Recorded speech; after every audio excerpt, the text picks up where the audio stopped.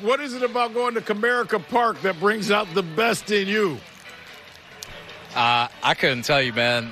Maybe it's that big backdrop back there. I just seem to see the ball well here, man. But, no, just happy to have a good day and happy to pull out the win. You know, you make a great point. That backdrop is big for a lot of hitters.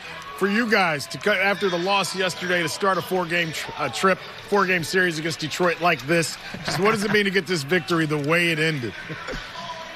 I mean, it means a lot. I mean, I think we've done a good job all year of kind of having those bounce-back wins on days where maybe we're coming off a tough loss or, you know, getting no hit, whatever it is, man. We always seem to bounce back, and I think that just shows our character. First hit, did you think it was really getting through? I saw your reaction once it went through.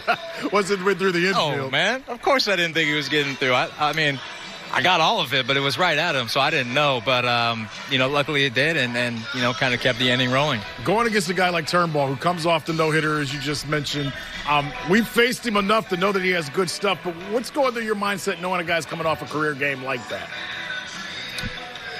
I mean, he can't do much better than he did last time, right? So just kind of go out there, be aggressive, get something in the zone. I think we did a good job tonight, not swinging at too many balls.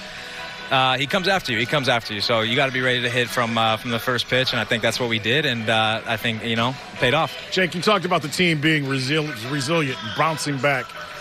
If anybody didn't know any better, I could be talking about you. Obviously, you didn't get off to the start you want to, but over the last 3 weeks, 4 weeks, it seems like you're starting to find a little bit of a groove. Is that fair to say?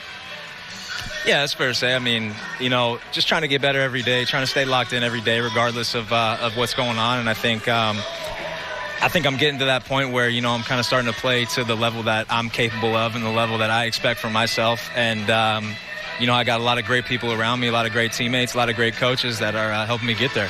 3 hits, 3 runs scored. Tribe wins the opener in Detroit. Jake Bauers, thank you so much. Hope we do this again very soon, my man.